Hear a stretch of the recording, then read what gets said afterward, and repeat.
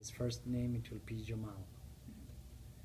So for his idea, yeah, his idea tried to give the people freedom, and his idea tried to bring all the Arabic country together to be one nation. Okay.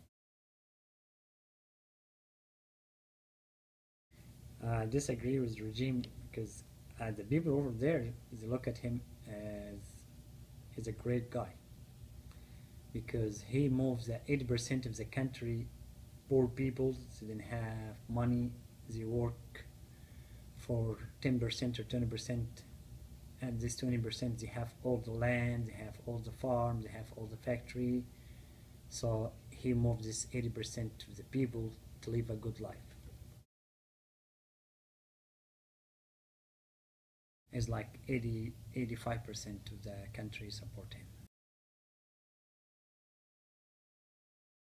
Foreign relation this time, he has a great relation with Russia. He have a good relation with some European country, but he didn't have a good relation with UK or Paris or America. And he have issue with Israel all the time.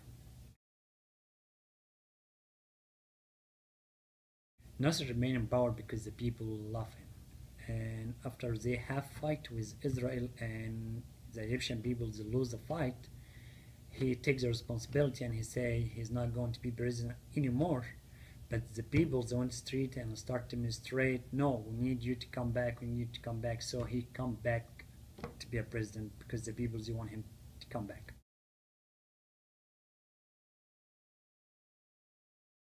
80% of the people they love him. 10% of the people is the people they have a lot of money, and Nasser take land and money from them and give it to the rest of the country. And another 10% of the people doesn't like him, the Islamic people, because he's against the Islamic Prj or the Islamic terrorist in the country. So 20% don't like him, 80% support him, 80% to get good life with him. He did receive popular support through like 2 or 3 strategy he did. The first strategy he tried to take from rich people to take money and land from rich people, give it to the poor people. Second strategy he say we have to bring all the Arab countries together to be one nation. So a lot of people they have dreamed to be like United States here. And last idea he because he when we have the king over there, when he take decision, he didn't take decision by himself. He have to go to the UK embassy or it's coming from outside the country. So he went through this 3 strategy and he success in all of them.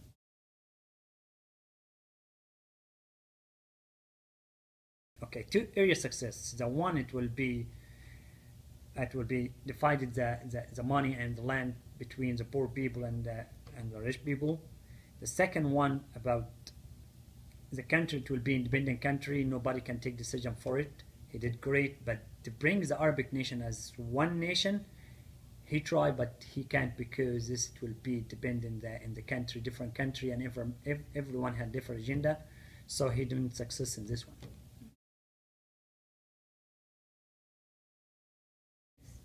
He is a lot of positive thing and a lot of negative thing because a lot of positive thing, like good example, he built the dam for our river. He built the dam, and United States against building the dam, Europe against building the dam. But since he built the dam, now we didn't have flood in the country, and we start to have more land. We have more land to grow stuff on it.